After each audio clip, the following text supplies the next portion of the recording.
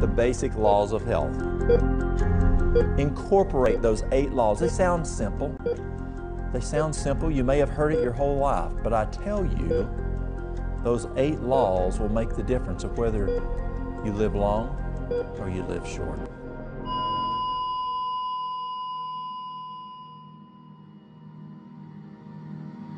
The things that you can grow in your garden, that you can put in your kitchen, that's where your medicine cabinet should be.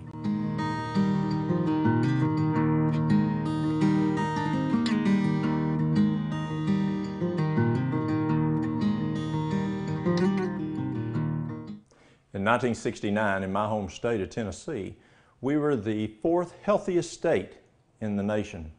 In 2009, we were the 4th unhealthiest state in the nation. And when Nashville wanted to see why, they found there was 2 major reasons. Number 1, our diet.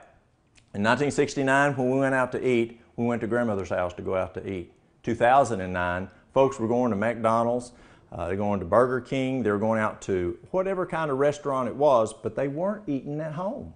The other thing they found is in 1969, folks were drinking water. Or if they did drink a soft drink, they were drinking just a little soft drink. But in 2009, folks were drinking 48-ounce gulps, 2 liters, a lot of soft drinks. And those 2 things made a huge difference in how healthy Tennesseans were just over those few years, from 1969 to 2009. Well, I'd like to look today at what impact a kitchen can have on your health. What's in the refrigerator, what's in the kitchen cabinets can either make you healthy or it can make you sick. And we found that there's some basic rules of law. What we eat, what we drink, are we exercising?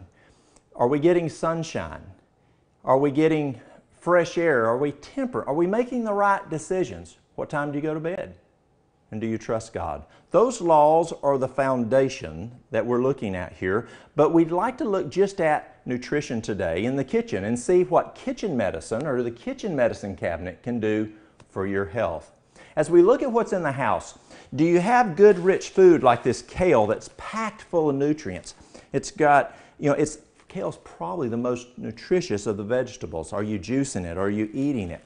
And then what about other foods like garlic? Garlic's one of my favorite. Garlic builds your immune system. It raises your HDL. Very, very important for our health. And as we look, are you eating beans and are you eating apples and oranges and lemons and healthy food?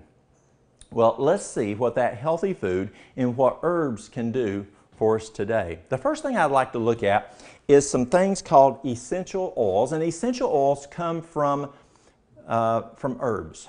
Well, they're a little more powerful than just herbs that are like this right here, and they can last a long time, but they're just super, super powerful. We're going to look at peppermint today. We're going to look at frankincense. Frankincense is huge. It's a good wound healer. It's great for addressing cancer. We're going to look at lemongrass. Lemongrass is antiviral. Now, it's many other things these herbs do, but I'm just mentioning some big things. Oil of oregano. Oil of oregano is one of my favorite. I have it at work. I've got it at in my car. I've got it at the house beside the bed. If you start to feel bad, you know how you feel up here in your nose or in your throat, or you feel like someone's sitting on you, you're starting to get sick, what you do is you just take just 5 drops, and I put it in my mouth, hold it there for about 2 minutes and then swallow it. Or you can put it in a glass of water and drink it. And then about 2 hours later, if you're still not feeling too well, but probably you won't be if you catch it in the incipient stage, right when it's first starting, 2 hours later, if it's still there, do it again. That's probably the last time you're going to do it if you caught it in that first stage. It's amazing how well oil of oregano can kill viruses and bacteria. And then let's look at a few more. Let's look at cayenne. Cayenne pepper is super. You can use it for wounds. Let's say you get cut. I remember one time I was on the phone with my dad, and we were talking. He was living down in Florida at the time, and I hear my mom holler back in the kitchen. I said, "What's wrong?" He said, "She just cut herself." I said, "Well, tell her to put some cayenne pepper on it if it won't stop bleeding." He says, "It's not stopping bleeding." So he told her to put some cayenne pepper on it. It stopped. Then when she went to her doctor a few days later, who was an older fellow who was about to retire, she thought he'd get a laugh out of it. He said, you know what, I forgot about that. When I was in medical school, they taught us to put cayenne pepper on wounds that would not stop bleeding. Amazing. Or what if a person's having some angina? Well, you just put some cayenne pepper in the water. It's tremendous. And I have people who use it and they tell me it works better than nitroglycerin and they're not getting the headaches. But cayenne pepper's very, very important. Increases the circulation. Great. Milk thistle, excellent for the liver. I had a lady come in one time and her doctor told her, that's it, you're going to die. She had cirrhosis of the liver. She was an alcoholic. And I encouraged her, one, stop drinking. She said, I've already done that. I'm not drinking another drop. And I told her, I said, well, take the milk thistle and take 2 dropperfuls 3 times a day. She was yellow. I mean, she was a white lady and she was yellow. Her skin was yellow all over. Her eyes were yellow. So we did this, and then we did bentonite clay all over her several times a day.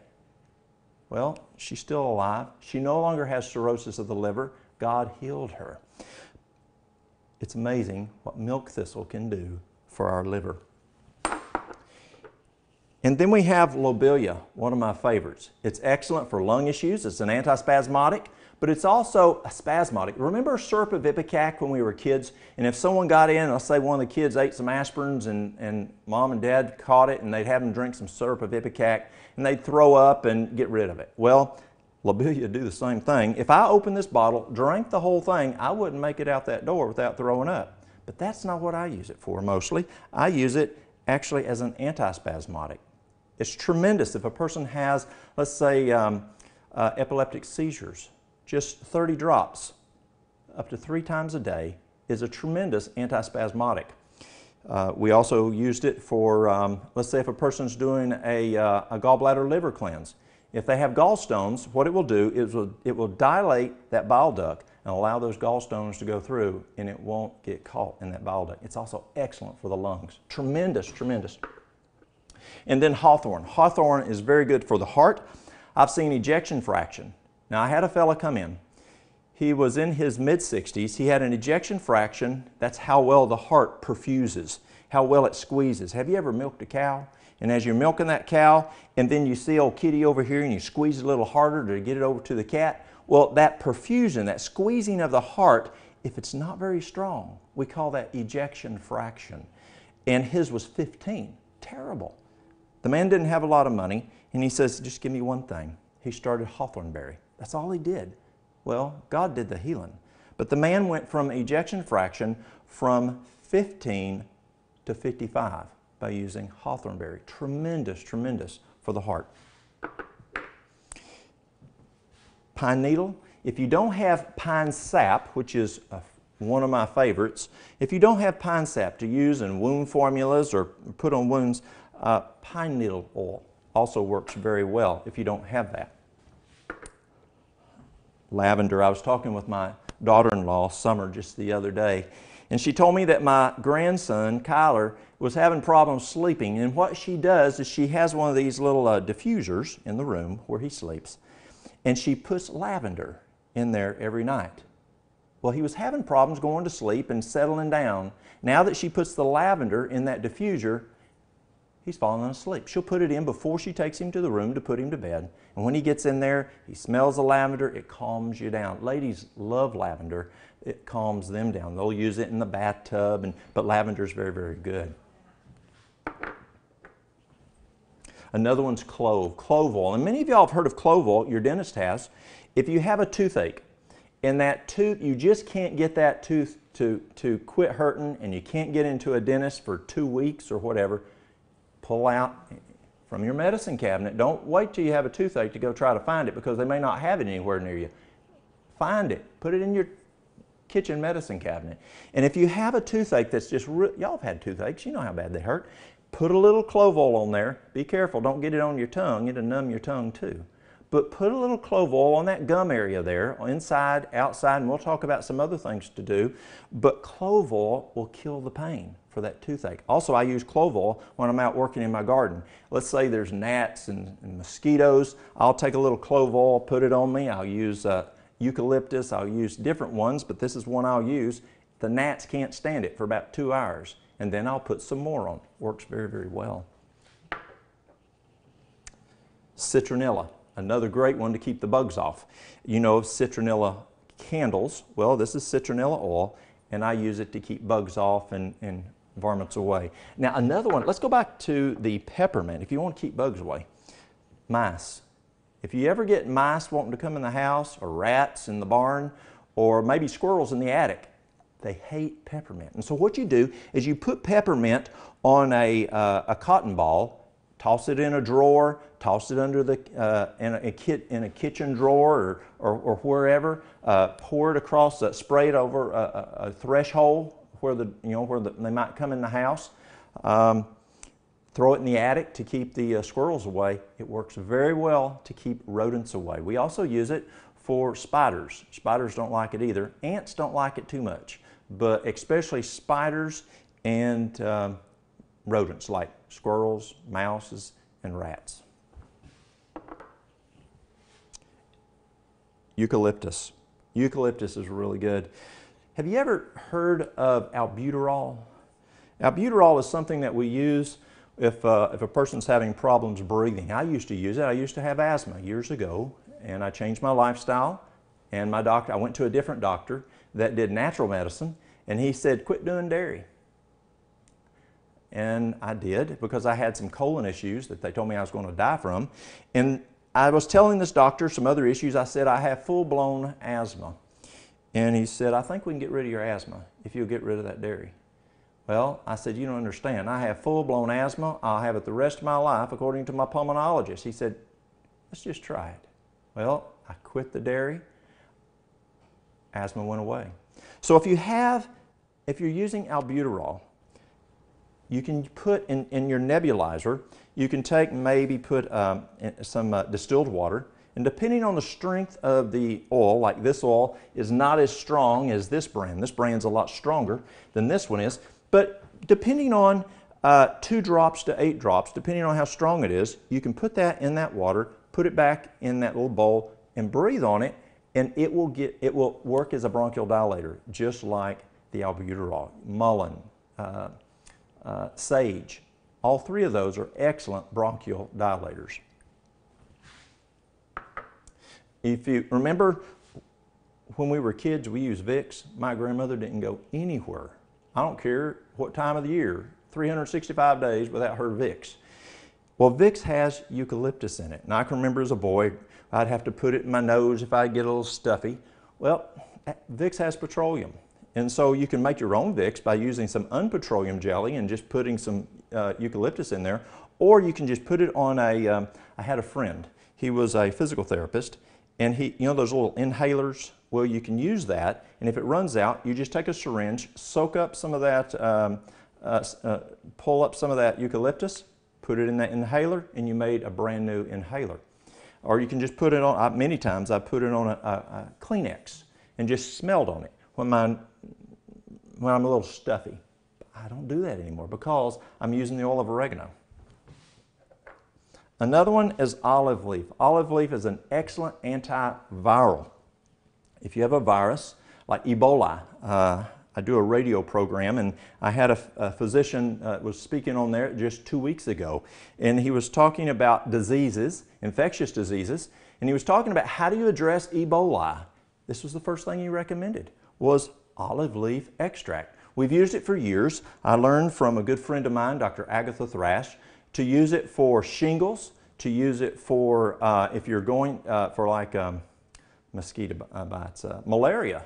Excellent for malaria. You use, let's say if you're taking capsules, 800 milligrams twice a day, 30 days prior to going on your mission trip. And while you're on your mission trip, it's excellent for keeping you from getting malaria. So olive leaf extract is very, very good for us. And the last essential oil here is sage. And we use sage for Parkinson's. 60 drops a day, 30 drops in the morning, 30 drops at night, and we're finding benefits with sage. Now also, we're finding benefits with Parkinson's if a person's riding a bicycle.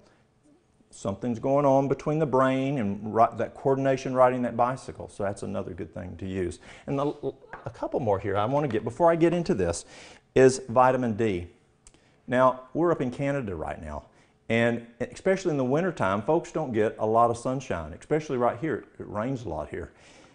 Vitamin D is very, very important for us. It's important for your immune system. It's important for building of your HDL, your good cholesterol.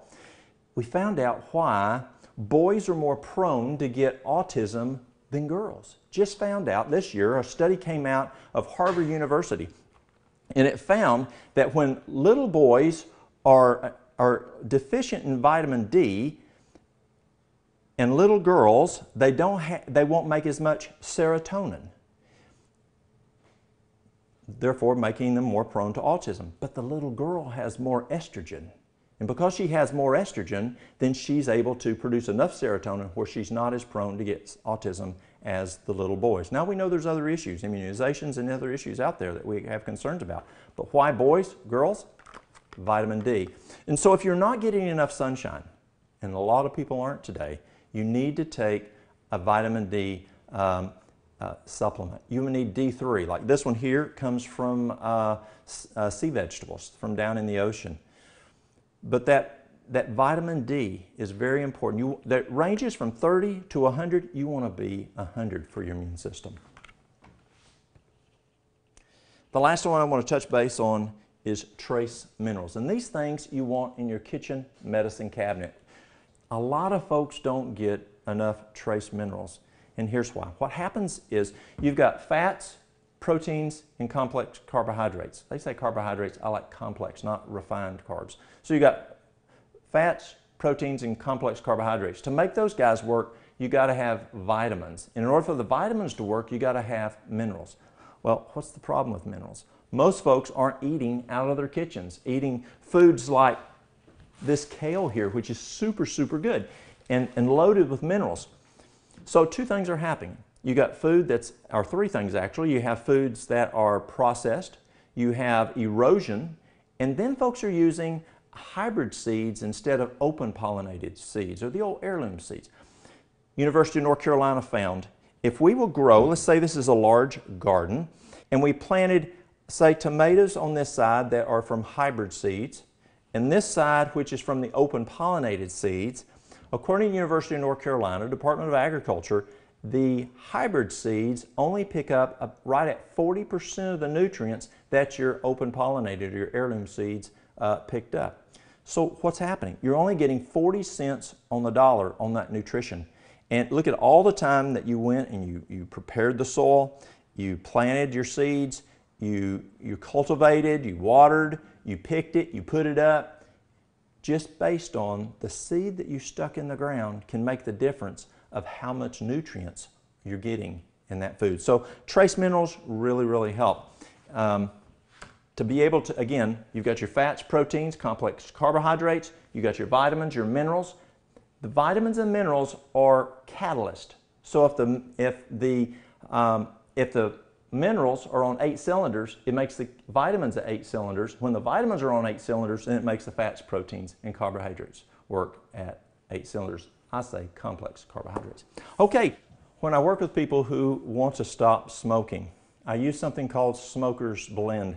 And I don't just use it for stopping smoking. I'm now using it for even folks that want to quit drinking alcohol. I even have folks that come to me on heroin, meth, big drugs, and they're using this blend also. So what's in it? So the first thing we do is we use 3/4 of a cup of lemon juice, and then we use 1/4 of a cup of honey.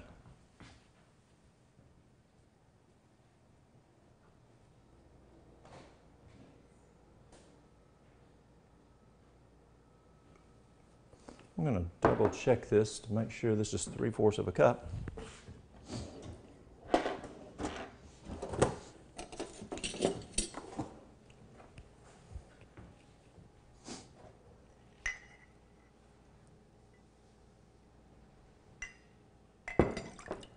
That looked a little shy. Let's add a little bit more.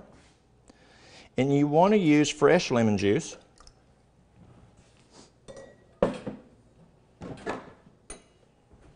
So it's 3/4 cup of lemon juice, 1/4 cup of honey,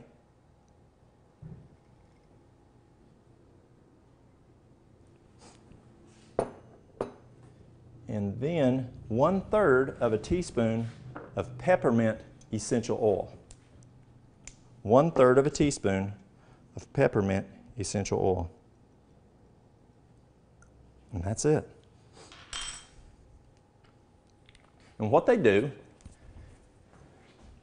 is anytime they get a hankering or desire for a smoke or a drink of moonshine or whatever they're drinking,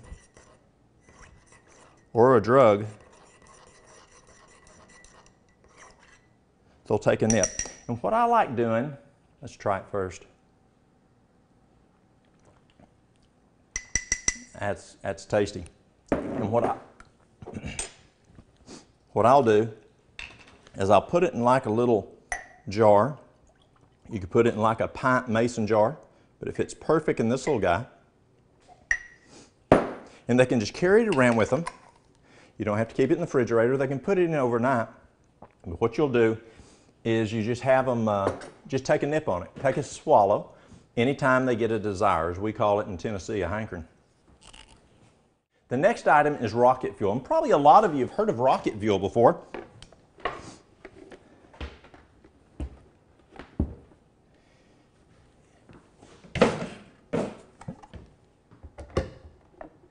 What we use, we'll take a little bit of water.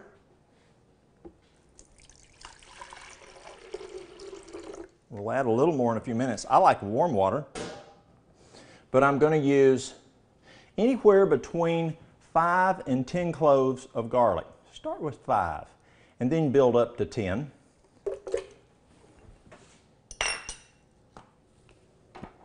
A half an onion.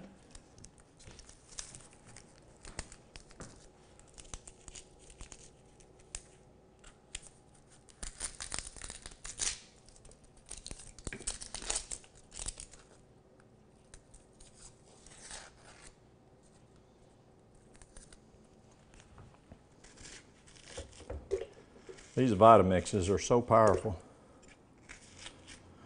One time I was demonstrating some, and what I'd do, I'd take some corn cobs after folks ate corn on the cob, and I'd fill it full of corn cobs, and I'd pour some water in there, and I'd turn it on. And time after time, I'd teach a class on this, and these ladies go, "Honey, you're going to tear that thing up." Well, it works fine. It's very strong. So we're going to put 5 cloves of garlic, a half of an onion. We're going to put, let's see here, get a tablespoon. 2 tablespoons of honey.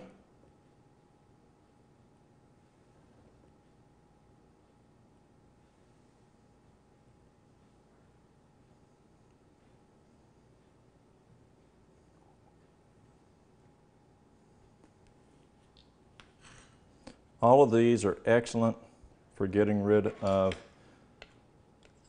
for building the immune system, for getting rid of whatever's ailing you.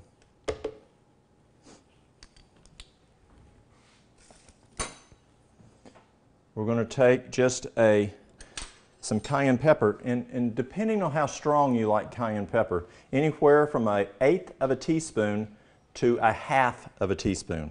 1/8 teaspoon to 1/2 teaspoon. And then you're going to put some ginger in there, about the size of your thumb. We call it a thumb of ginger. Now something that I've started adding to mine, and I don't have it with me today, and that is elderberry syrup. I put about 1 teaspoon of elderberry syrup. Elderberries are phenomenal. If a person's starting to get sick, if you're worried about a pandemic event, actually the best herbalist around the world will tell you they're going to use elderberries to fight that virus. And so I put in elderberry syrup. It also makes it taste a little bit better. So we got 5 cloves of garlic, a half of an onion. Oh, I didn't put the lemon. We're going to put the juice of 2 lemons. We've got a half an onion. We've got a thumb of ginger. We've got 2 tablespoons of raw honey. When you're attacking the immune system, you want to use local honey. You want it raw honey, and you want it that it hasn't been processed or non-processed honey.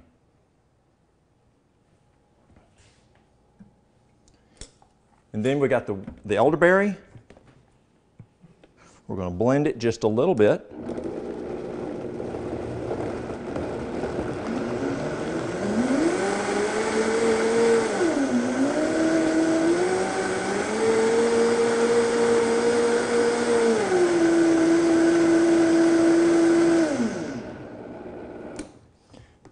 We're going to add just a little bit more water to net a quart.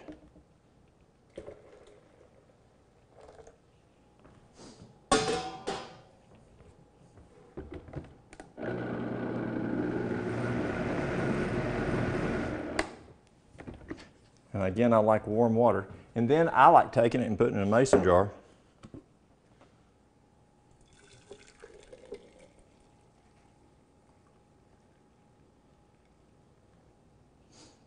And you want to drink it within 30 minutes. Another item that I use a lot, and that's a charcoal poultice. And most of you have probably heard of charcoal poultices, but I learned from a therapist that I hired from Switzerland a different way to make a charcoal poultice. So what I'm going to use is activated charcoal, and I'm not going to make a huge one, but you'll get the idea here. I'm going to take 2 tablespoons of charcoal.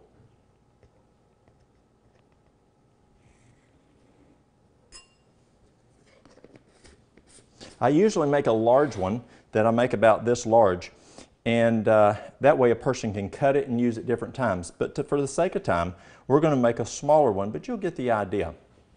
And then I'm going to take and use psyllium seed husk powder. Psyllium powder. Let's see here.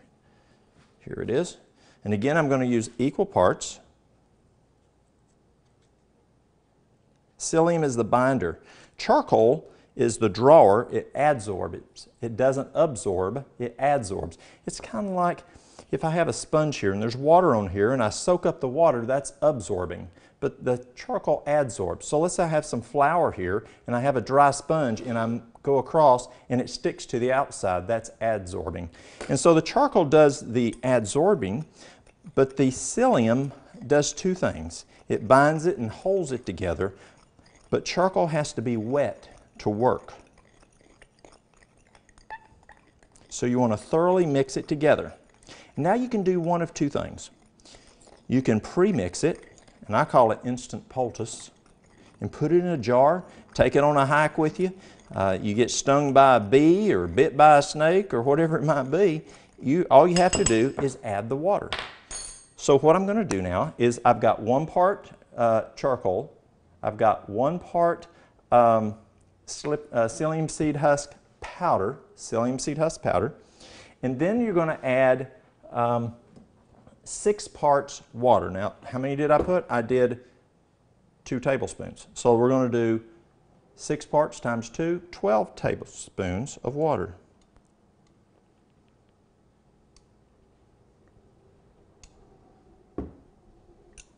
Now, you don't want to wait too long before you start stirring it, or that psyllium is actually going to start congealing. Now, notice there's a lot of water there. And you think, Walt, you've made a mistake here. There's just too much water. Well, watch what happens. Look what's going on here, y'all. I'm going to mix it. So first, we mixed it thoroughly before we added the water. Very important. Don't forget to mix it thoroughly before you add the water, because the psyllium will soak up the water, and unless the charcoal is mixed in with it well, then it's not going to, the psyllium is going to congeal and you'll have dry charcoal out there. See what it looks like? Amazing. Now what I do, another thing I learned from this fella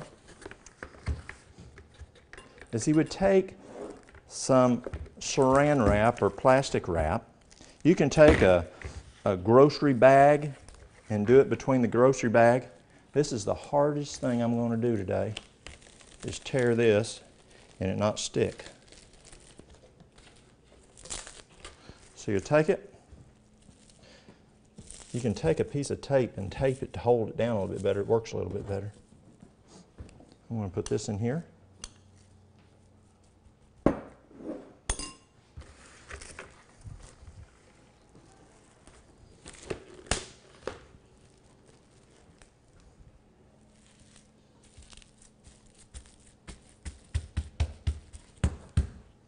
You can use a rolling pin.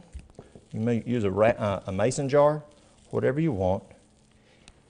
Wait a few minutes and let it soak up a little bit better. See how much better it holds together with that psyllium? Now, you can go ahead and let's say you have an eye infection. Just cut a piece out that's about the size, a little bit bigger than your eye. Or let's say a person has a boil. We call it a boil. And let's say they have a boil on their arm. You want it a little bit bigger. Place it on there. Now, if there's an open wound, put a piece of wet paper towel there, because charcoal does have a propensity to tattoo. And so you don't want it to tattoo, especially something on the face. But put that on there, and then put your charcoal poultice on there. Put some saran wrap or plastic wrap on top of that so that it won't dry out. And then you can either tape that or use some gauze or something to hold that on. And then change it. We use it for breast cancer. I went to Michigan and up to Battle Creek a number of years ago and learned how to use it on breast cancer and lung cancer. We use charcoal poultices on a lot, whether it may be some edema or some terrible wounds. And we'll look at those later. Now, what you do is you can take it and roll it like this, stick it in the refrigerator. And if you want it to last a long time, you can put it in a Ziploc baggie, put it in the freezer. It'll last years. In the refrigerator, it'll last about 5 to 7 days. If you've ever gone fishing in the ocean, squid feels just like squid. The next one's a mustard plaster. And mustard plasters were used a lot back years ago, especially in 1918. Do you remember what happened in 1918? The influenza. And there was two major treatments that they used that were very, very effective on addressing the influenza. One was a mustard plaster, and the other one was a revulsive treatment, a hydrotherapy treatment of hot and cold on the chest with fomentations. But the mustard plaster is what we're looking at today. So what we're going to do is we're going to use, let's see here, I use 3 parts flour. Now I like using whole wheat flour instead of white flour because the white flour is stickier and it's just harder to manage. So I'm going to use 3 parts wheat flour.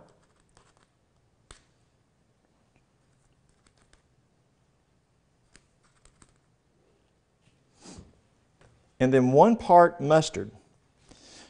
The thing with mustard is you don't know how hot mustard is, the heating units of mustard, like cayenne. On cayenne, this cayenne right here is about 180,000 HUs. Cayenne can go up to 2.1 million HUs. What you buy in the store might just be 20,000 HUs, heating units. They measure cayenne, but they don't measure mustard.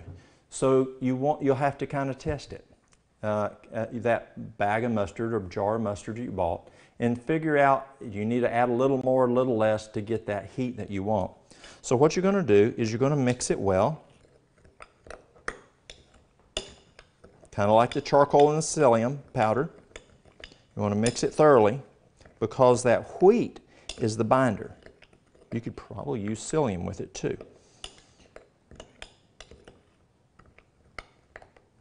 Because that's all it's doing is just binding it.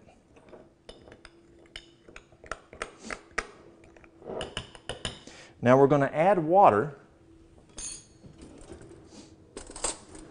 and you want it about as thick as is if you're making biscuit dough.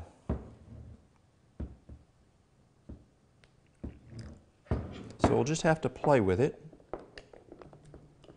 And you want to make it large enough for the affected area. So let's say a person has pneumonia. Well, this is what I'm going to put on them. Needs a little bit more water.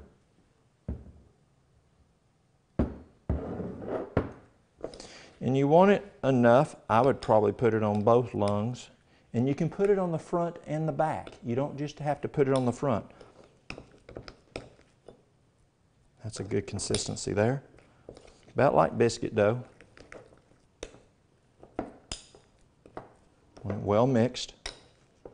Now the difference in a mustard plaster and a charcoal poultice you're pulling out the toxins and pulling, and it's actually, the charcoal poultice is soaking up stuff.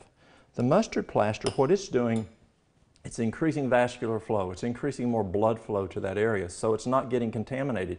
So you can actually use your mustard plaster 5-6 times. Again, I use the either the Walmart bag or the t-shirt bag, we call it. Plastic bag. Now when I was in Venezuela, they don't have the luxury, many places out in the bush, of plastic. And so when they're making charcoal poultices or mustard plasters, they're using a sheet. And they'll use that sheet over and over and over. And so that will work. We used to use a paper towel. When I first started making charcoal poultices, I would just use a paper towel and make it wet on the outside, and it will soak right through it. So you can, depending on where you are around the world, you might be listening in Africa right now, or you might be listening in Malaysia. So depending on where you are is what you use in hand.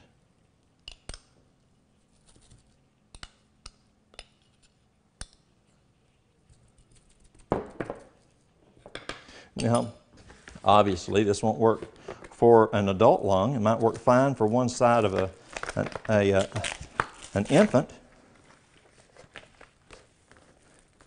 Now, the charcoal poultice, we made it 1/4 of an inch thick, 1/4 of an inch thick.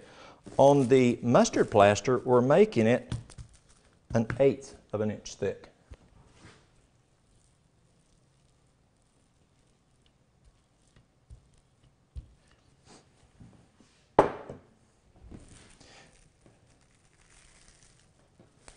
Now the difference in the charcoal poultice and the mustard plaster, unless you made just a small charcoal poultice, you're taking a part of that charcoal poultice and you're putting it on the hand and you're getting a piece of cellophane and putting it on it. But on the mustard plaster, you're making one the size for one thing. And so let's say that you have inflammation in the hand, or let's say that you were putting it on the lung, that you would put it directly on, you won't put any barrier, put it on, and you'll leave the plastic. You don't want to throw away this piece of plastic, because when you pull it off, you're going to put that plastic back on there, roll it up, and it's ready to use another time. You don't want to use a mustard plaster on children less than 2 years of age, because mustard plasters can burn. They actually can, if you leave them on too long, they can actually blister the skin. So we don't use it on children less than 2 years of age, because they can't say, that's getting hot, I'm starting to feel hot. They're just trusting you, or they might start crying.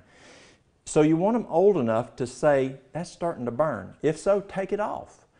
Normally, people will leave it on anywhere from 10 to 20 minutes. But if they say it's getting too hot prior to that 10 minutes, take it off. Don't say, well, we got to leave it on there for 10 minutes. I'm sorry. You might blister that child or blister that adult. So just take it off, and then you'll use it again. So that's the mustard plaster. Works very, very well. Our next one is the castor oil pack. I like using castor oil packs. I use them for breast cancer. I use them for ovarian cysts. I use them for lumps in the breast. You can use them for all kinds of things. Well, what you do is, we've got our water. I'll turn this down a little bit here.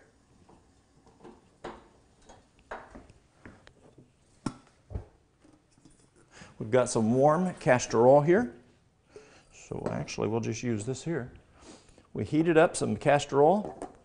And so what we'll do is we'll take, I like flannel. This isn't a piece of flannel, but I like flannel because it wicks the best. And you just take that flannel and you stick it down in that castor oil.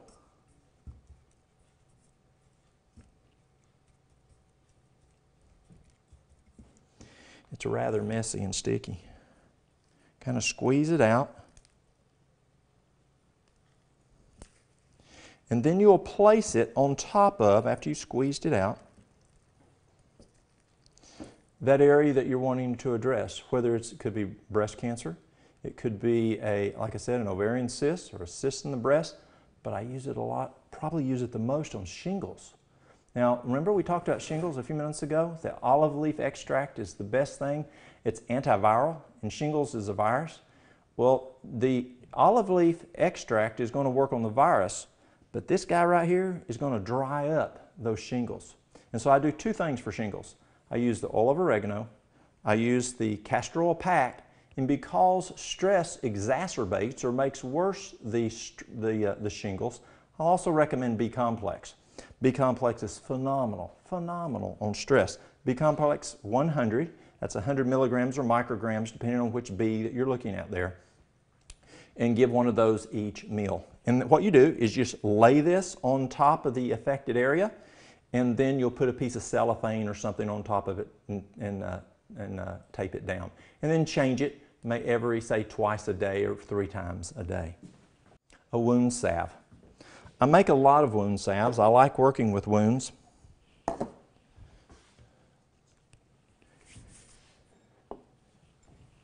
See if this sounds familiar. I'll take 1 part golden seal,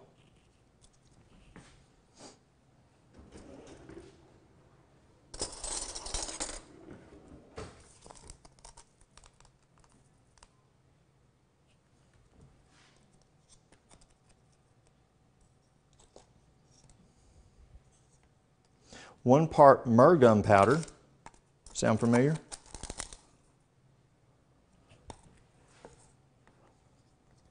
And 1 part frankincense.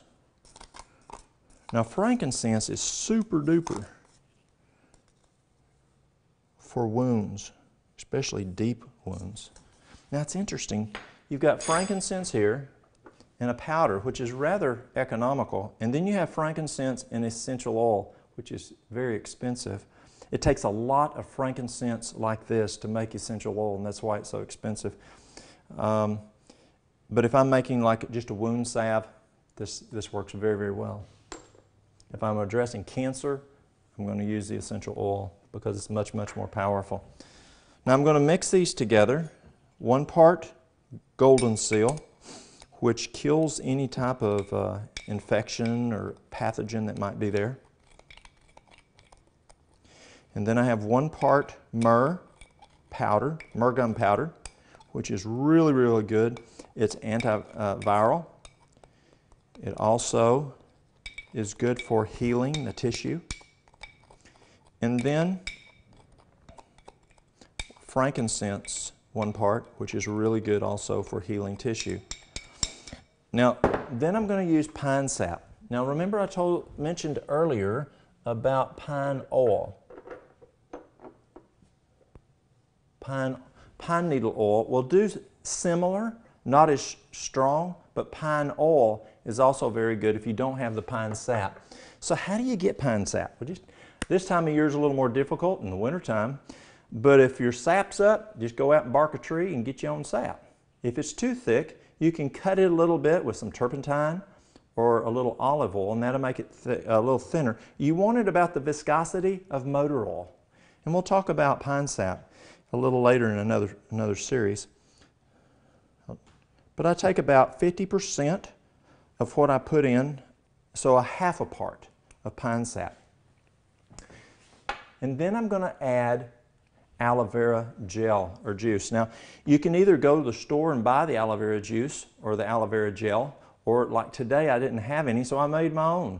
You just take your aloe vera leaves, strip off the outer leaf of it, like you'd fillet a fish, cut that outer part out, and then chop it up, and I add a little bit of water, and I'll blend it up. And I have my own aloe vera gel, which is actually better than what you buy in the store.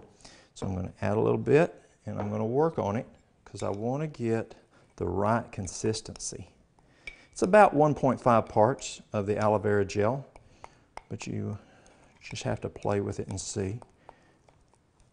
And you want to make the wound salve a little juicier at first because the powders are going to continue to soak up the aloe vera, and so it can dry up on you a little bit. If it does, just add a little more aloe vera. If you don't have, by that time you don't have any aloe vera, you can just add a little water.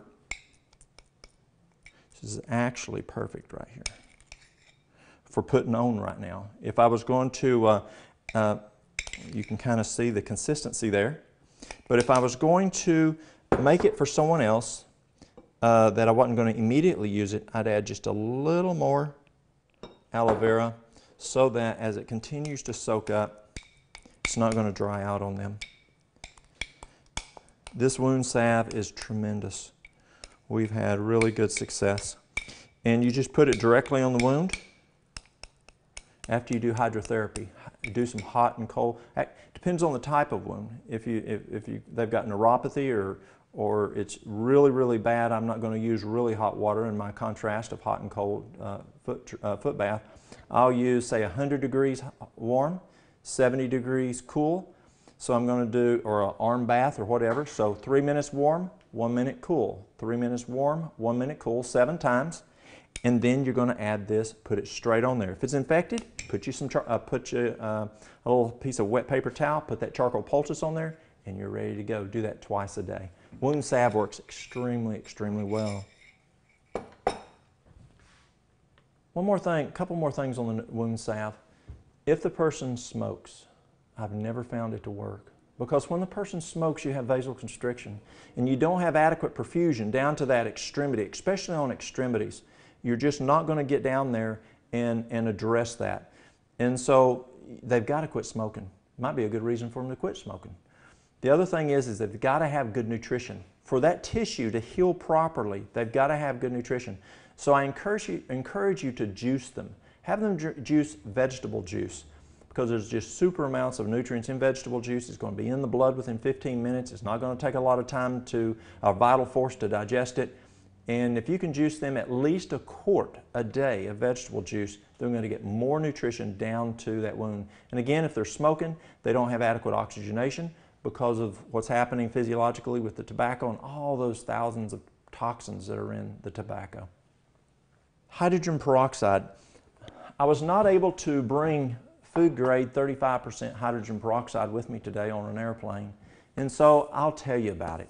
I found hydrogen peroxide to be a big tool for me. It's not the same as what you buy in the grocery store. What you get in the grocery store or the pharmacy is 1.5% or 3%. And you don't want to use it because it has a preservative in it that is toxic. It's poisonous. And so you can't drink that. But the food grade hydrogen peroxide you can consume orally. And what you'll do is, what we use it for is we'll use it for people who have candida or yeast. Works very well for that. We also use it for cancer. It's quite impressive on what it does for addressing cancer.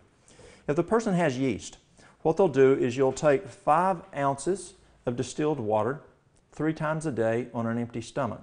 The first day you'll put 1 drop of the 35% food grade hydrogen peroxide.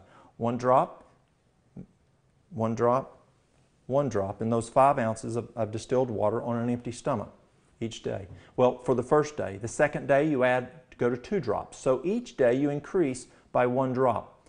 It's very important when a person has candida or yeast that you start with 1 drop, because we got to start slow on this thing because it's going to get pretty mad pretty soon. So you'll do the 1 drop 3 times a day, 2 drops, and you keep working up. Your goal is 25 drops 3 times a day of the hydrogen peroxide, 35% food grade, in that 5 ounces of distilled water.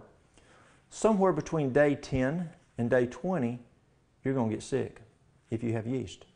probably around day 15, day 16 is where I mostly see it. You're going to have flu-like symptoms for 3 to 4 days. A lady came to me one day and she says, I can't do this anymore. I said, why? She says, I'm sick. I said, what day is it? She says, it's day 16. And she says, I'm so sick today, I just can't do it. I said, remember I told you that was going to happen? That means it's working. She said, that's right. You did tell me that. I'll do it. So she did it.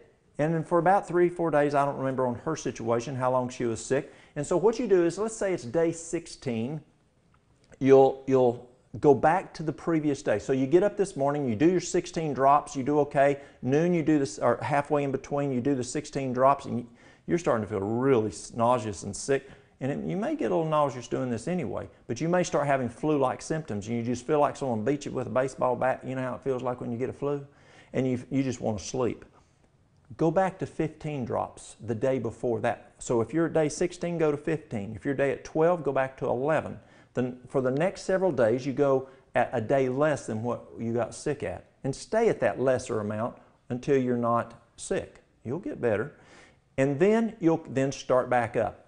I've only had folks get sick once. And at first they're not happy, they're sick. But when it gets rid of the yeast, remember the problems? Just think about all the problems you have with yeast. Well, if you can get rid of it, it's worth it. And so go up to the 25 drops, stay at the 25 drops 3 times a day for 2 weeks. 2 weeks.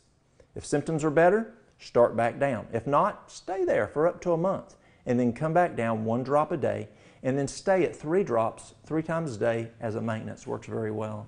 For cancer, if you can handle it, you want 50 drops 3 times a day. That's tough. It's tough on the stomach. You can feel a little nauseous. You may have to put a little something in the stomach while you're doing that. But I've seen brain cancer, I've seen prostate cancer obliterated. Now, who did the healing? God did the healing. But God uses the kitchen medicine cabinet. And you know, it's kind of like, let's say you said you don't want to eat anymore. God, just take care of me and I'm not going to eat anymore. Well, He's not going to bless that because He gives us responsibility to eat. Well, He also gives us a responsibility to take care of ourselves when we're sick. Ask Him to bless it, just like you ask Him to bless that breakfast that you ate this morning or that dinner you ate this noon or that supper you're about to eat, that God will bless it and give you good health. So when you use any of these, you want to make sure you pray first and ask God to bless it. But the hydrogen peroxide treatment is very, very effective. Garlic oil. A lot of folks say they like garlic oil. Can you make your own garlic oil? Well, here's how you do it. I'm going to use a mason jar here. You're going to use, yes, let's use a mason jar. I'm going to use 1 cup of garlic, and I'm going to chop them up real quick.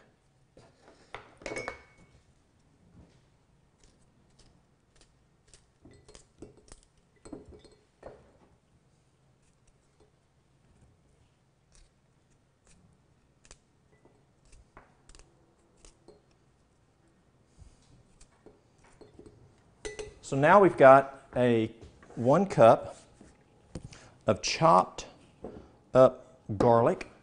And now we're going to add 1 cup of, 2 cups of olive oil.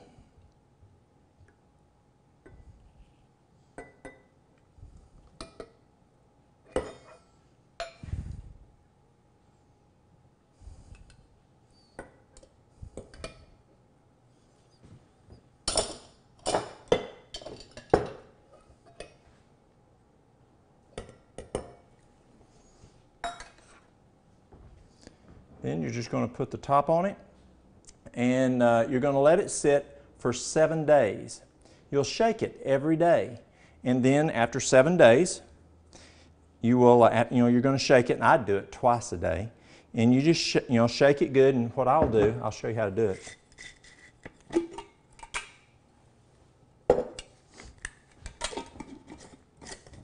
That's why I like these mason jars. Is you just shake it in the morning and turn it upside down.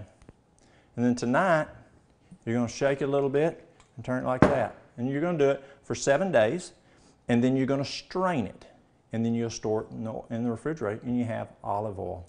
Very, very good. Now, you want me to share with you my favorite garlic? Now, there's no question, Garlic like this is tremendous to use every day in your food.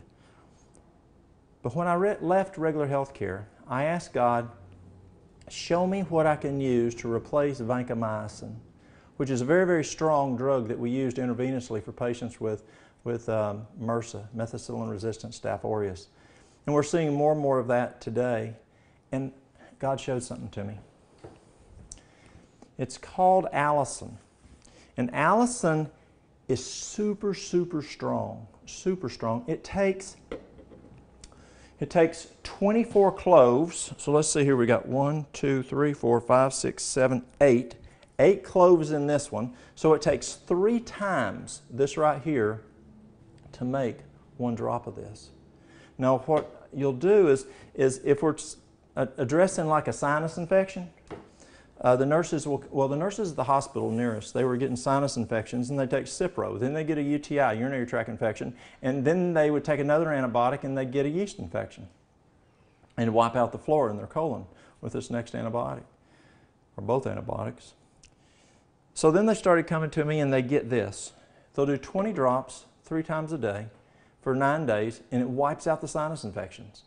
And they don't get the UTIs, they don't get the yeast infections, and they don't wipe out the flora. Now, 20 drops 3 times a day of allicin is 1,440 cloves of garlic a day. That's a lot. But if we're addressing something like MRSA, and I've been working with MRSA now with this product for a little over 10 years, I send it to doctors all over the United States who will buy 10, 12 bottles of this at a time to sell to their patients for MRSA. 1 teaspoon of MRSA, 1 teaspoon of the allicin twice a day for 3 months wipes out MRSA. And what happens is MRSA likes to hide. And so when we contiguously are using that every day for 3 months, it just kills it. Well, when you do a teaspoon, there's 2,880 cloves. So we said 3 of these would equal 24. So you can imagine how many cloves it'd take to make 2,880 clove these things, how many bulbs it'd take to make that much to do a teaspoon. And we do that twice a day. Now, if I'm catching something, like I said, I'll use oil of oregano. And I keep it again. I keep it in the office, I keep it in my car, and I keep it at home, actually on the headboard, in case I wake up at night and I feel like I'm catching something. Immediately in the incipient stage, I want to use this. But I'm also a firefighter to help my local community out. And if I'm out at the middle of the night and I'm fighting a house fire and it's 3 degrees outside and I'm soaking wet and I'm frozen and I'm not getting my sleep, I can start feeling it come on. And if I don't have my oil of oregano with me, which I usually don't out on the fire ground, and I wait about 6-8 hours before I can take the oil of oregano, the oil of oregano doesn't work well for me. So what I'll do, again, I don't have patience for being sick. As soon as I get in, I take a tablespoon of allicin, and then I'll take a teaspoon every 2 hours until symptoms are gone, and boom, it wipes it out. Very, very strong, very, very powerful.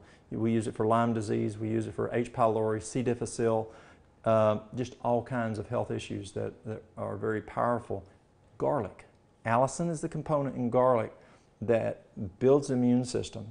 It's antibacterial, antifungal, antiviral, antiparasitic, antimicrobial, very, very powerful.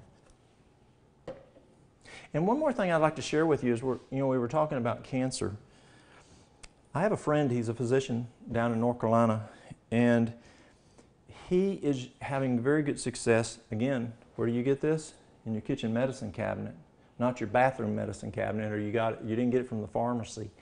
But it's lavender oil. Remember my little grandson, Kyler, his mama uses this to put him to sleep at night just in the diffuser? Well, that doctor, if he has a patient comes in with breast cancer, he will put a half a teaspoon on the breast and on the other breast. And he does that 4 times a day. A half a teaspoon applied to all over the full breast, each breast 4 times a day. And he is finding consistently within 2 months that cancer's gone. Phenomenal. What God gave us is natural medicine that's in the kitchen medicine cabinet. A potato poultice. Now my grandmother taught me this years and years ago back on the mountain in Tennessee, and she would use a potato poultice.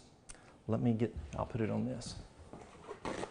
Or as we called it back then, tater poultices. And you take and you just grade your potato.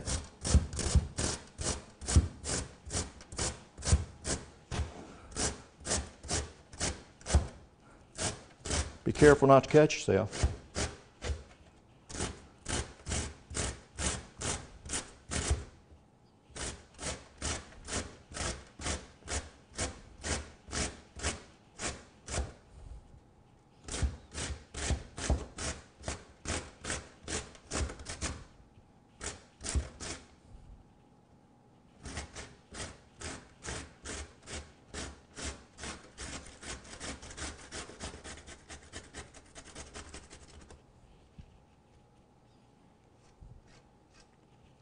Potato poultices are very, very good.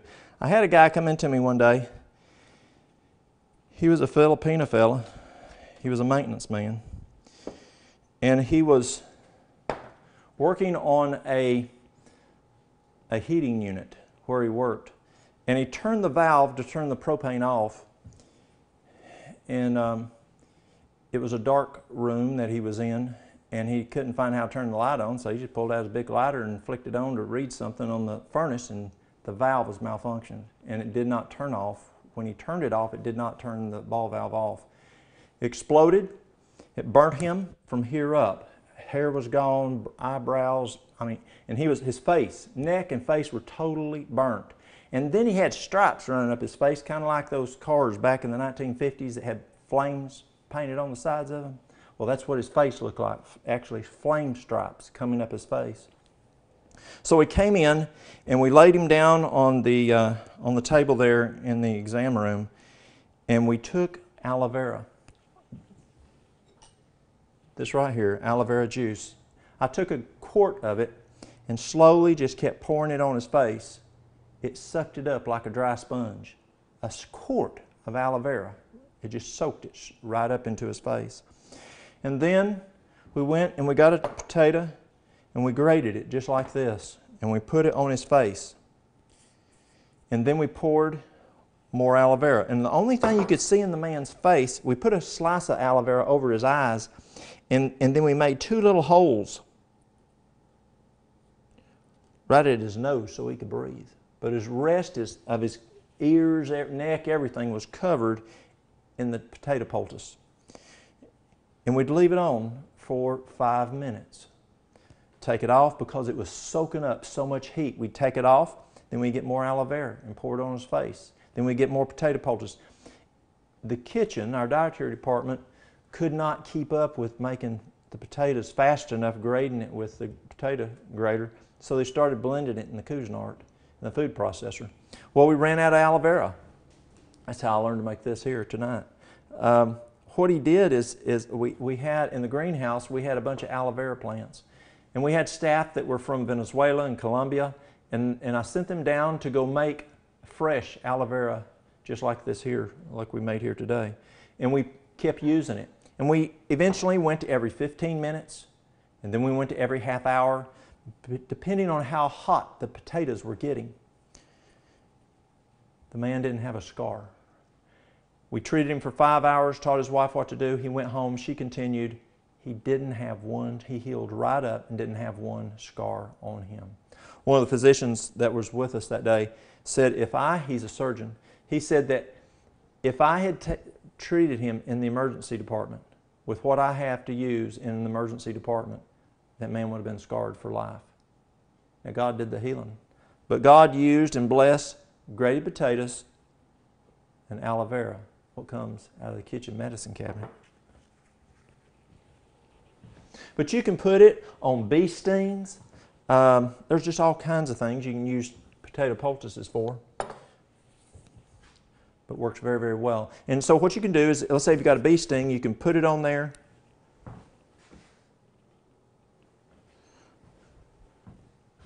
Put that potato poultice on there. Put you some of that cellophane on there, or garbage bag or something, hold and tape it on there. and then change it about every 30 minutes, and it'll pull that sting out from that bee sting or wasp sting.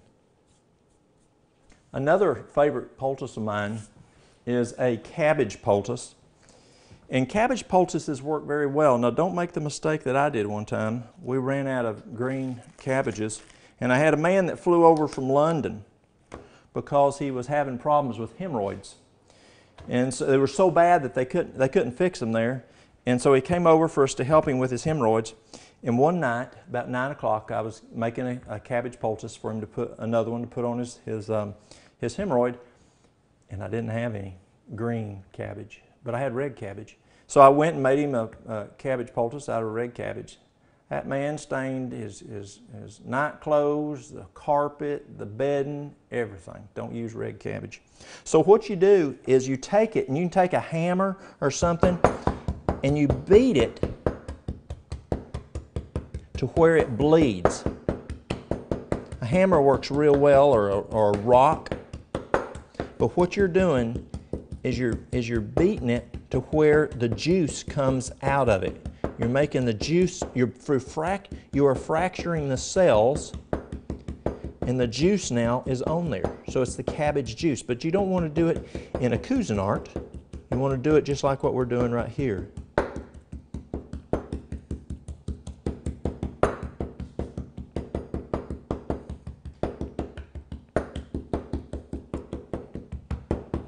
So let's say you have a hemorrhoid. You'll place this up on the hemorrhoid and take like a sanitary napkin or something that will hold it in place, and then put your underwear on, and that will help to shrink the external hemorrhoid. Not the internal, but the external hemorrhoid. We also use it, let's say if a person has a broken bone and there's a lot of pain, you can apply it right onto the broken bone and put several cabbage poultices around there, or let's say it's a fractured ankle, put it on there and put some cellophane on there, or wrap it with some Kerlix, some gauze, and it will help with the pain. We also use it for wounds. Like you saw the wound formula that I made in the charcoal poultice, but let's say you don't have that, and you're somewhere that's a bad wound that you need to go help somebody with. Take a cabbage poultice, chop it up like that, make sure it's bleeding real well, apply that onto the wound, put something on top of it. It's good to put the cellophane because it holds the moisture in instead of evaporating out. It works very well also for wounds. Immune drinks, there's different kinds out there. We made the rocket fuel, that's an immune drink. Well, this is a different type of immune drink, another one that God gives us so many different tools to use. This one uses a grapefruit.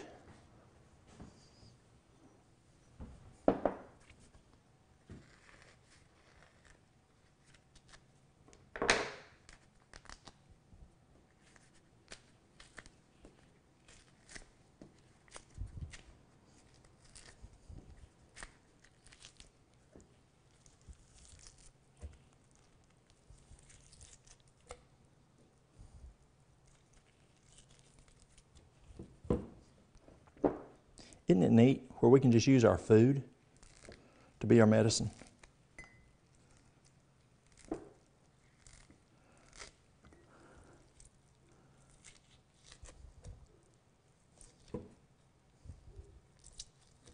So we're going to use a grapefruit. We're going to use an orange.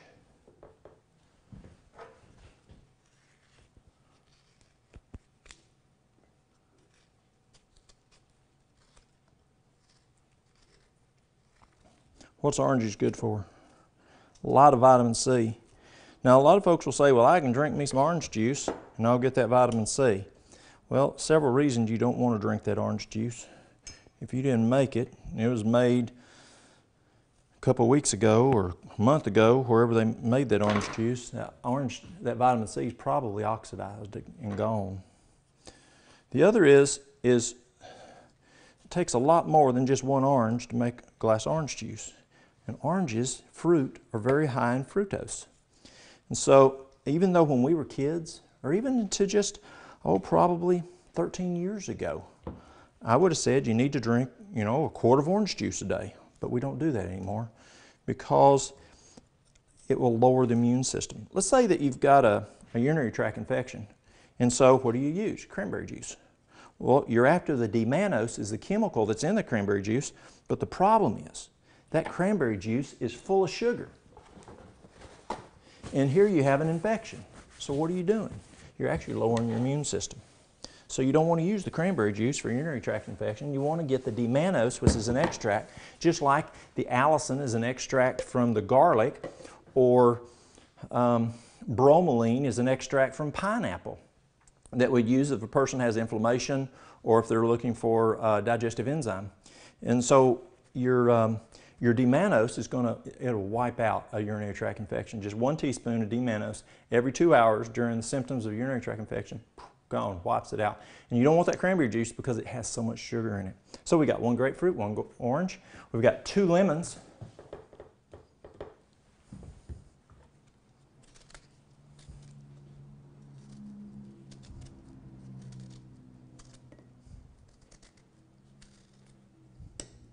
And I'm leaving the pulp on as much as I can because that pulp inside is good for you for this.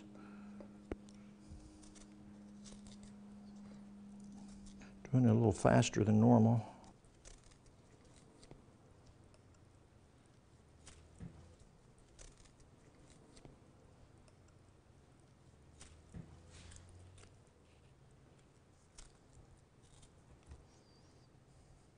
Lemons are really good. It's good for your pH, good for your immune system. It's a great anti-inflammatory. When you get up every morning, cardiologists tell us that we should drink water first thing in the morning, and one of the last things we do at night, drink a little bit of water. Be careful though if you're having problems with your prostate or it's going to keep you up all night. You want to get that sleep. But when you drink water, it thins out the platelets and you're less prone for a heart attack or a stroke. Well, the lemon water, first thing in the morning, drink you some warm lemon water. That liter, that 2 cups of water, is going to free flow and it's going to clean your urinary tract. The warm water is going to stimulate peristalsis, make your bowels get running good, work right. And then the lemon is, again, it's going to help your pH to come up to make you more alkaline instead of acidic. It's anti-inflammatory. It's going to be good it's a good blood purifier. And it's also going to help your immune system. So lemon water is great to drink first thing each morning. So we've got a grapefruit, an orange, 2 lemons. Let's get 2 cloves of garlic. Let's see, 3 cloves of garlic. So we're going to put 3 cloves of garlic in there. And then we're going to put 3 drops of the peppermint essential oil. Just 3 drops, that's all. Not like the smoker's blend. 1, 2, 3. That's it. I think we got an extra, but we'll be okay. And then what you're going to do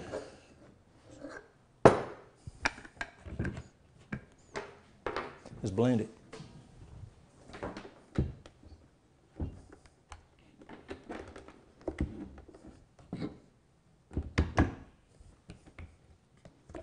I'm going to add just a little water. May have to put a little more in a moment, but we'll start with that.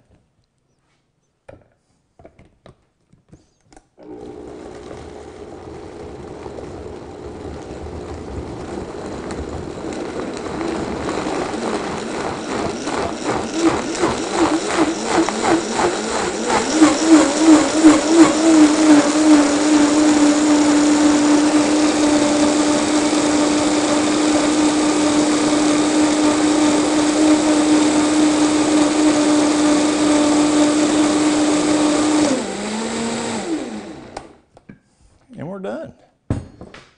Now you're not going to drink this whole thing like you did the rocket fuel. For an adult, you're going to drink 1 cup a day, and for a child, you're going to drink a half a cup a day. And you'll just go and take it, and you're going to put it in the freezer or refrigerator. The next one is an onion poultice. You notice we're using onions a fair amount and garlic It's because it's just super good if we're sick to use an onion.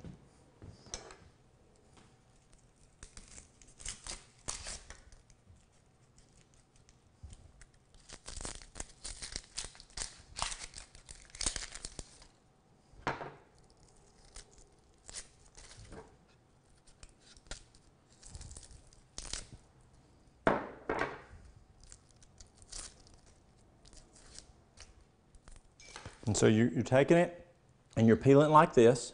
Then you're going to chop it up. Well, we've already chopped it up, and what you want to do is you want to simmer it. And you'll simmer it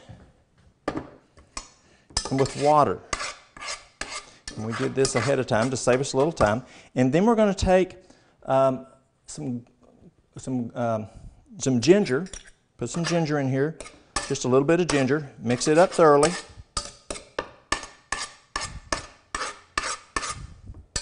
You don't want it real hot, but you don't want it cold.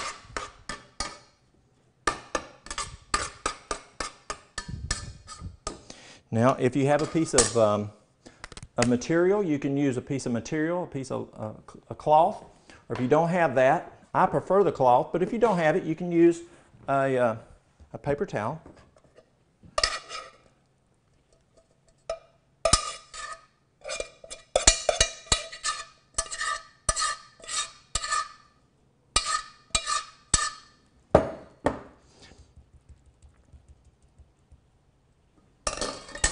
You can tape it.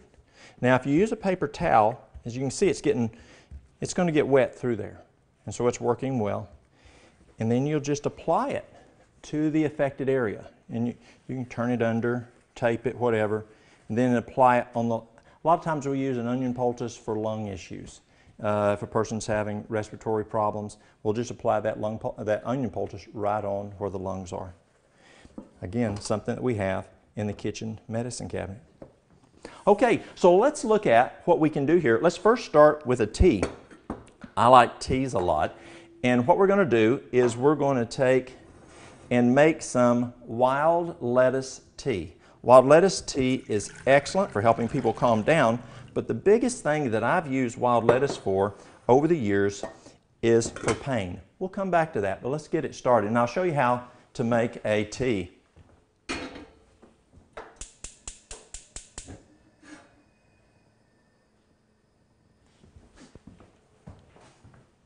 Well, let's check our tea over here. It's working, looks real good. All you need, just stir it. Now, some people use tea balls, but I use quite a bit of herb when I'm using things medicinally. Some herbs you can use more. Most herbs you can use more than you. A lot of times you'll use a teaspoon to put in a teacup. That's just enjoying drinking. But if you're doing a medicinal, you've got to use more. But there's two herbs that I don't use more because they don't work right if you use more. And one is sage, and the other one's catnip. So if you have a little child, I had a lady bring her daughter in just the other day, and the baby was crying and it had colic, or it may have croup. This one had colic. And you just take a teaspoon to a cup of water, make a tea. And then you'll give that little baby a teaspoon or 2 teaspoons every couple hours, or older child a little bit more. But I ask the moms, I'll ask them, are you breastfeeding your baby? They're not. And it's amazing what God has done to help your babies from getting sick. We've now learned well, we've known for years that breast milk will help with the bone structure. We've known for years that it helps with the immune system. We've known for the last probably 10 years that it's very important for the gastrointestinal system. But it's just the last couple years we found cardiovascular-wise, especially I'm now reading from the year 1 and 2. That means you need to nurse that baby to the baby's 2 years old to get that full cardiac benefit. And these moms will come in and they'll say, no, I don't nurse my baby, it's gross.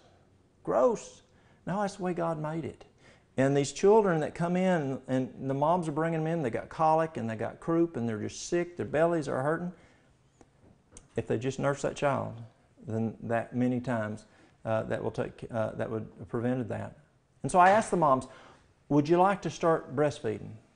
And if they are interested, I have my wife work with them, because even ladies who adopt, we're able to get those ladies to breastfeed.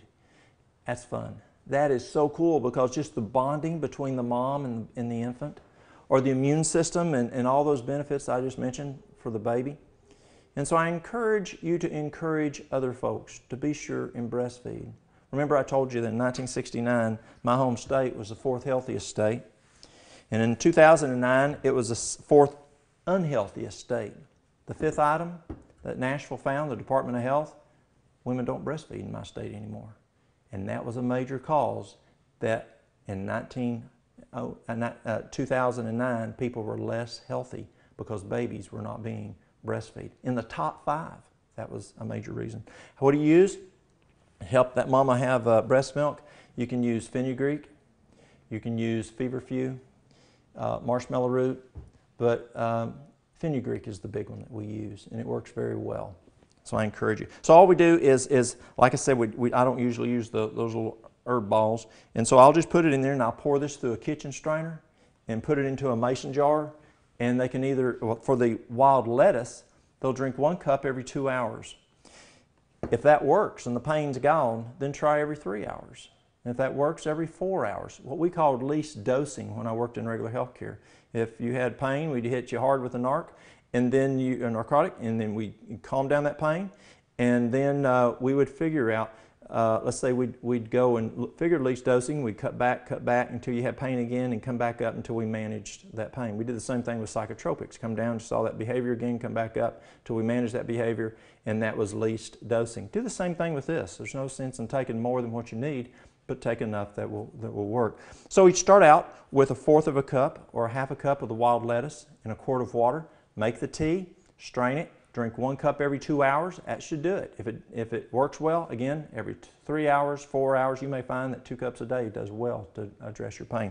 Folks with arthritis will use it just for all kinds of pain. My oldest son had some dental work done one time, and the dentist told him he was going to have something for pain. And my son said, "No, I'm okay. I'll be okay." And the dentist did the work. And he said, "What did you take before you came here?" My son said, "What do you mean?" He said, "There's no way that you didn't have that pain if what I did." He said, "What did you take?" Thinking he took a narcotic. My son said, "I just drank some wild lettuce before I came. I drank a quart of wild lettuce this morning." He said, "What?" He said, "I just drank a quart of wild lettuce before I came and had this dental work done." And he felt it a little bit, but he didn't have the pain, and the dentist knew that something he'd been taking. Calcium smoothie.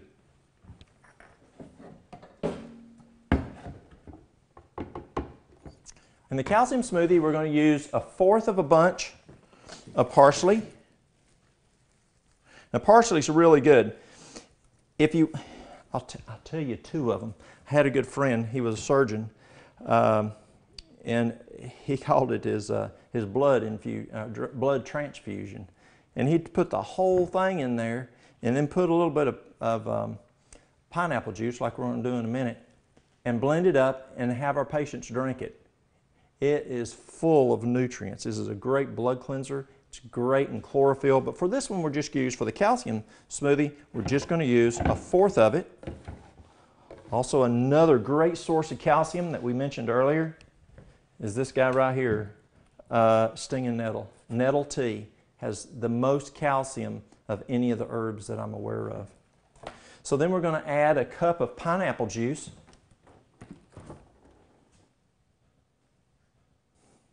See where I put it? Here we are.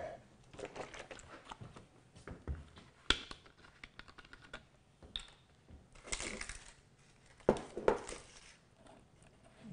this right here.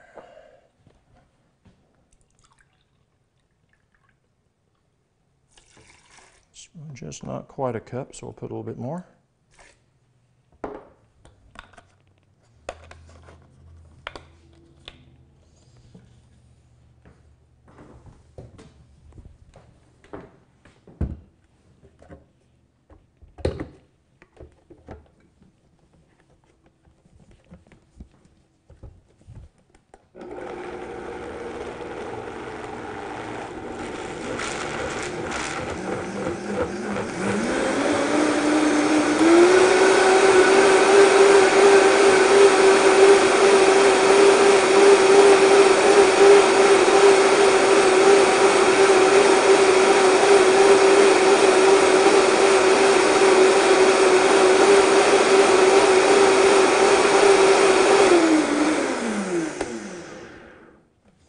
And you want to blend it till it's very smooth, and you're going to drink 1 to 2 cups a day if you're needing some extra calcium. Now, calcium, I'm not that much into supplementation, calcium supplementation. I'd rather get my calcium from these guys right here, green leafy vegetables, your spinach, your kale. If you do take calcium though, in a capsule, in a supplement, make sure that you do a 2-to-1 ratio calcium to magnesium, because when you take calcium, it's going to use up magnesium that's in your body, and that's going to make you deficient in magnesium. We'll talk about magnesium later. But you want, say you're taking 1,000 milligrams of calcium, you need 500 milligrams of magnesium. But here's what's cool. God put the right ratio in your greens. God's going to take care of us.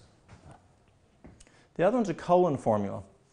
And this colon formula really made a difference in my life. As I mentioned earlier, I had a physician a number of years ago actually tell me that I was going to die because I had some significant colon issues. And so I went to a different doctor, and he said, I think I can help you. And one of the things he had me do was this colon formula. So let me share it with you. And we help a lot of folks with this colon formula. We're going to use psyllium seed husk, the whole. Don't use the powder. Trust me, it'll get like Jell-O. So you're going to do psyllium seed husk whole. And to help us here on time, what we'll do, so we're going to do 2 parts. We'll say that's 1, 2. 2 parts psyllium, 1 part slippery elm powder.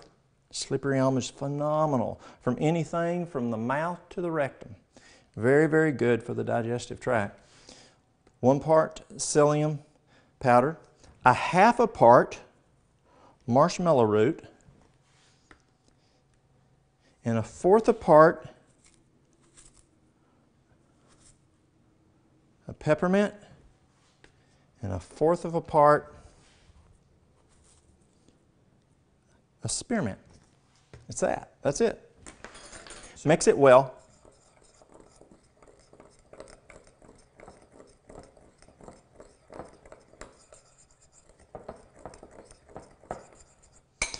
And you want 2 tablespoons 2 to 3 times a day. I used it in water. Some people will use apple juice. I don't prefer the apple juice if they have ulcerative colitis or any type of ulcerative proctitis, because that you don't want anything raw, fruits or vegetables, for 6 months until that's healed up. So I like, and so you just take the 2 tablespoons, twice, stir it in there, but drink it pretty fast. But the slippery elm, the marshmallow root, the peppermint, the spearmint are really, really good to help heal the tissue of those ulcers, or even IBS. We use it a lot for IBS. Then there's an ulcer formula that we use. In the ulcer formula, very similar, we're going to put 1 part slippery elm,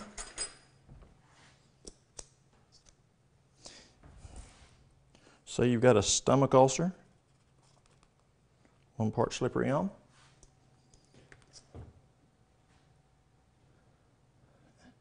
a 1/2 part licorice root. And I did licorice root also. Licorice is really good if you're having problems with the colon. And then 1 part marshmallow root. And then you're going to want 1 part comfrey. And this is comfrey root. And then 1 part golden seal. Golden seal is a favorite of mine. But be cautious on golden seal. Golden seal is very powerful. And you want to use golden seal for about 2 weeks, and then you want to stop it for about at least a week, if not 2 weeks, and alternate with something else. But also don't take it long term. Long term golden seal utilization can cause depression, and so you want to be careful. And so what you do is just stir it up, and you can just take it, and, take a tablespoon twice a day of it. It'll be fine. Would you like a bonus? I'll tell you how to get rid of strep throat in less than 24 hours normally. What you do is you take a teaspoon of golden seal. You put it in a cup of water, make a tea. And what you're going to do is you're going to, every 2 hours, take enough to gargle for 2 minutes and then swallow it. Every 2 hours of waking hours, and normally within 24 hours, strep throat is gone. Phenomenally powerful.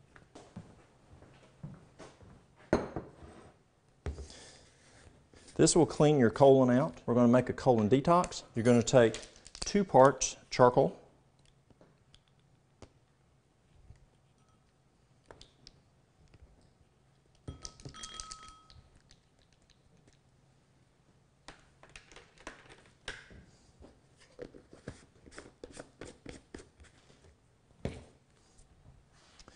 you want 3 parts bentonite clay,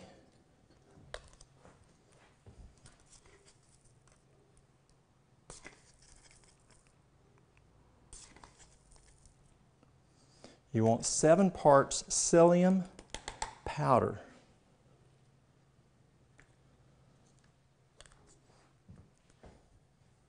not whole, powdered. 1, 2, 3, 4, 5, 6, 7.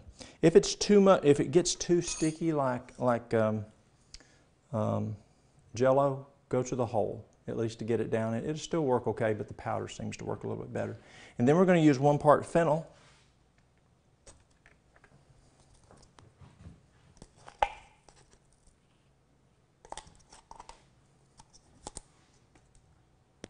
I'll mix it well.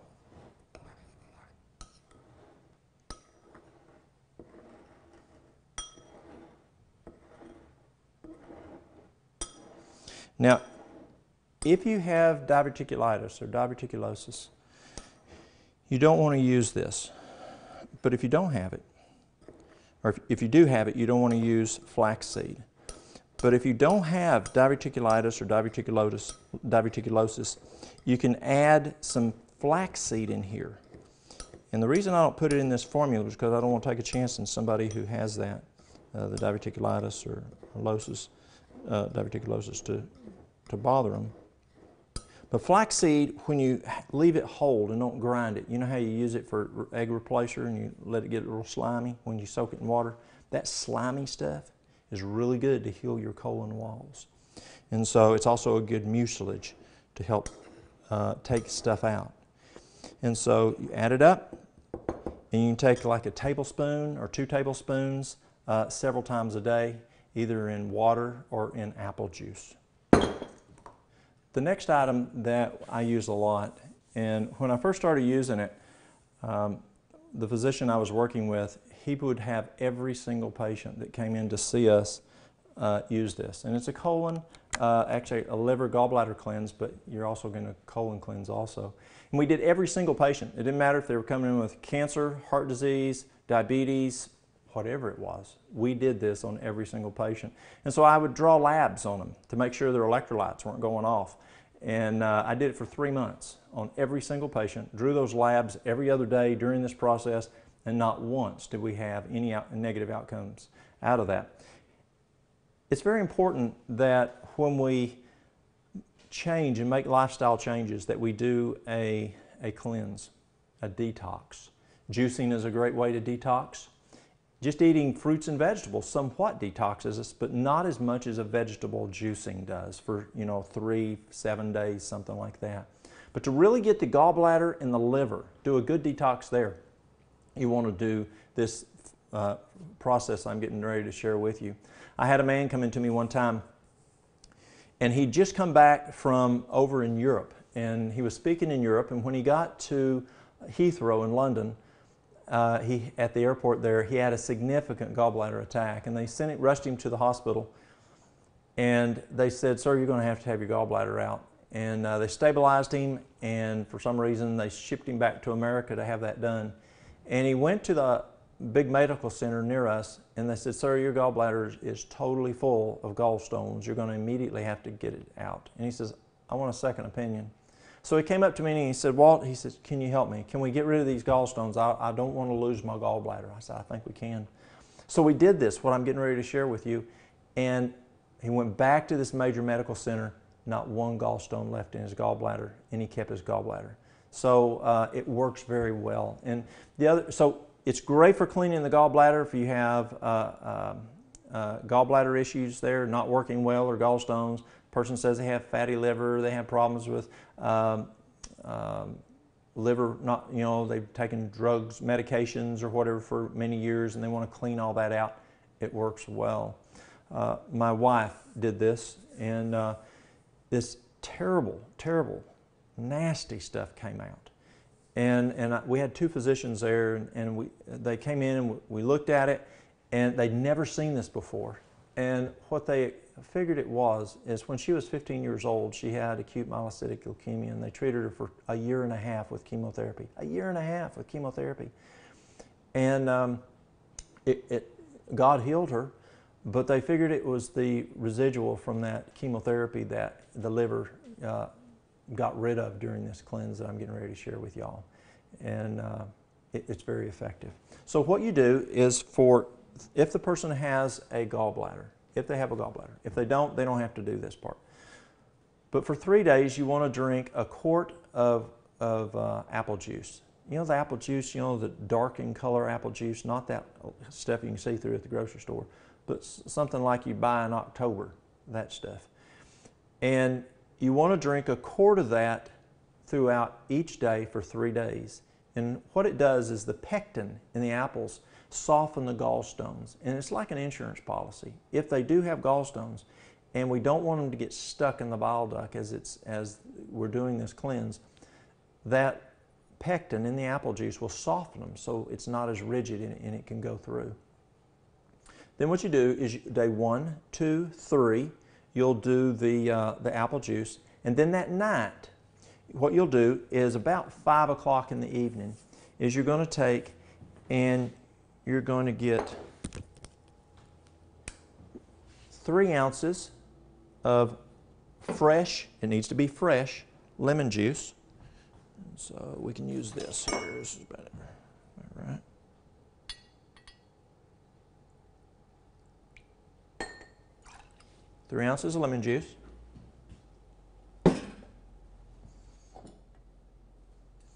3 ounces of olive oil.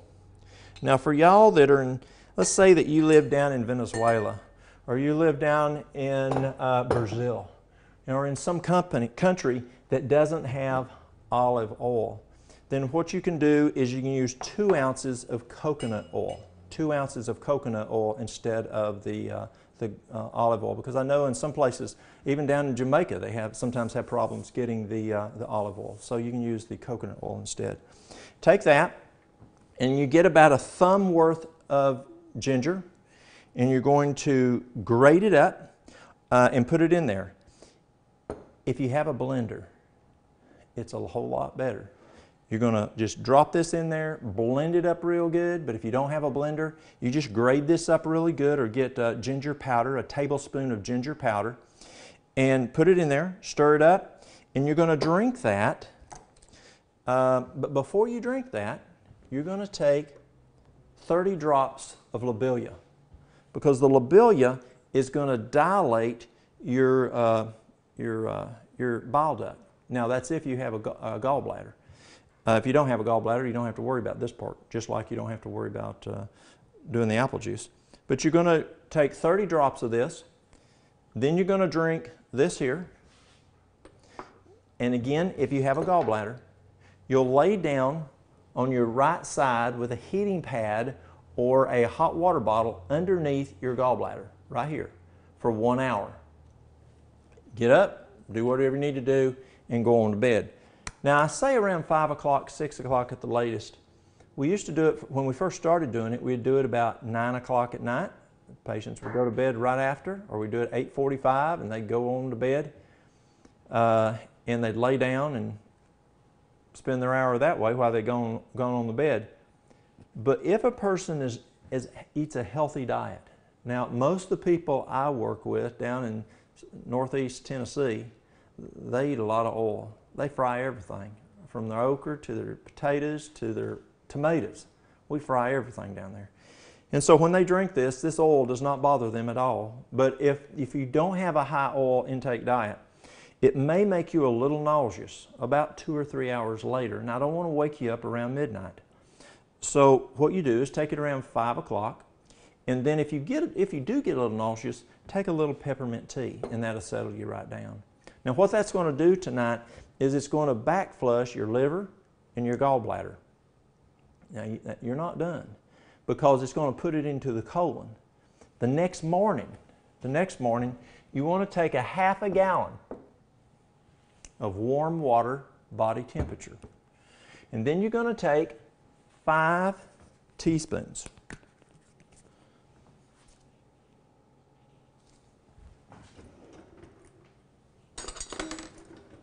And that's going to make it right at isotonic.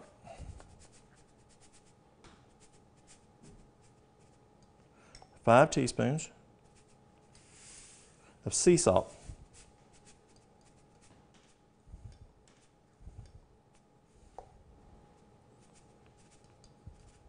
There we go.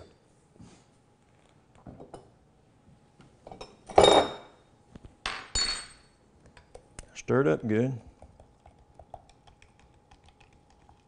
This is the first thing the next morning. You're also going to put the juice of 2 lemons in there. Hang on a sec.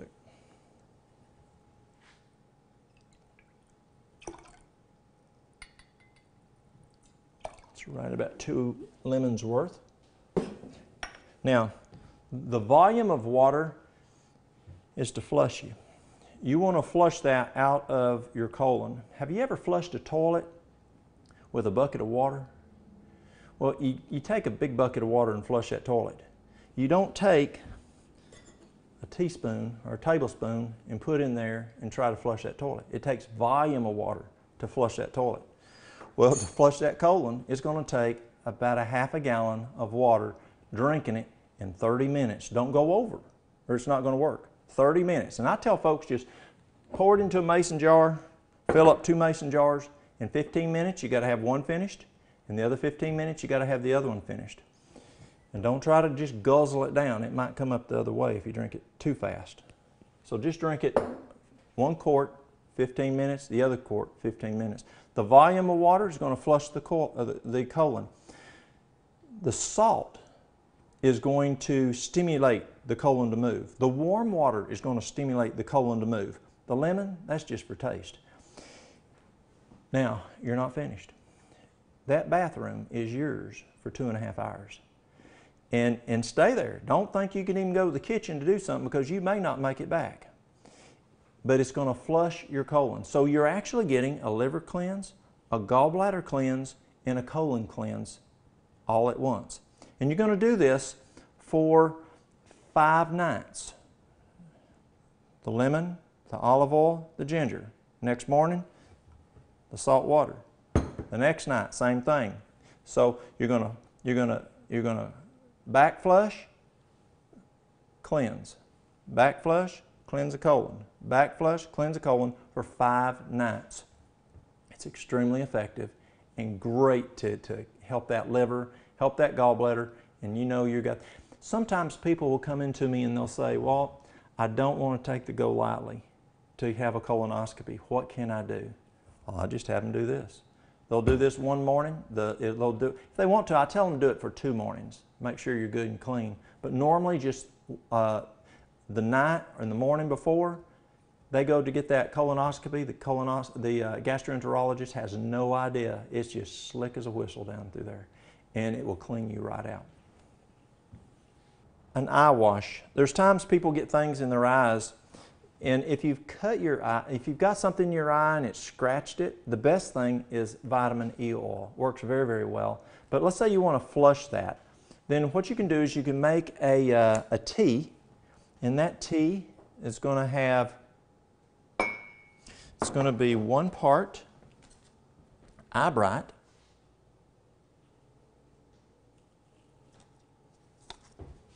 eye bright's really good for your eyes. 1 part eye bright, 1 part chamomile. Remember, we use chamomile for helping us sleep at night. half a part fennel. We can do the whole, that's fine. We can do whole, we can do powder. Half a part fennel, 1 part bilberry,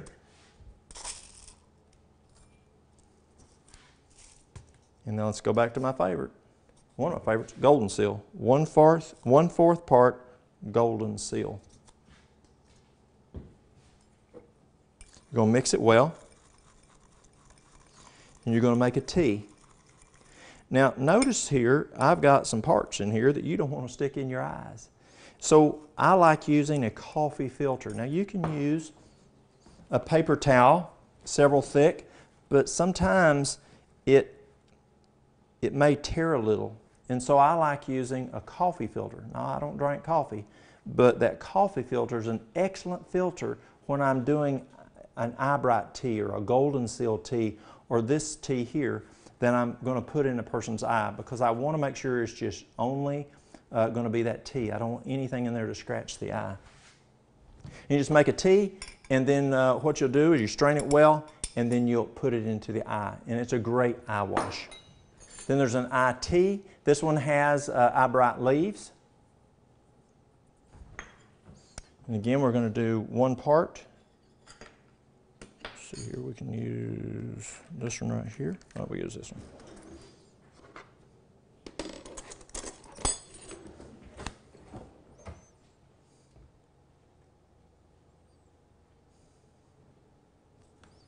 I'm going to do 1 part eyebright.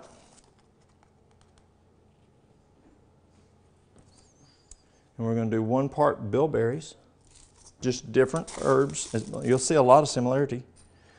And then you're going to mix it up.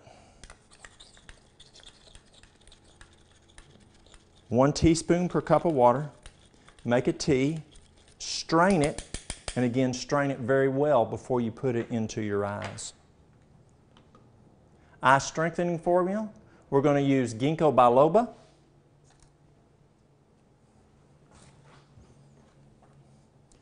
We're going to do, you can either do capsules, as it mentions on the screen.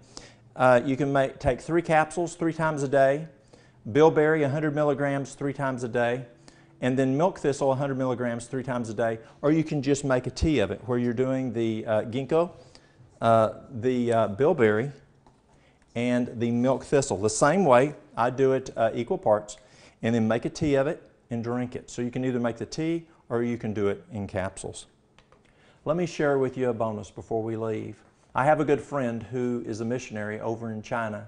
And he tells me, he's a medical missionary, and he tells me that when they treat patients, or if you go to visit a Chinese home, they're going to take, and right before when you go to bed, they'll have you get in your bed clothes and sit on the side of the bed. And then they're going to go to their kitchen, and they're going to get a little pail of warm water, about neutral in temperature, about 102 degrees. 103 degrees.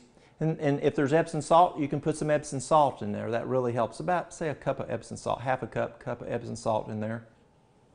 And then they're going to bring it to your room, and they're going to have you put your feet in it. They'll set it there. You know how the Chinese are.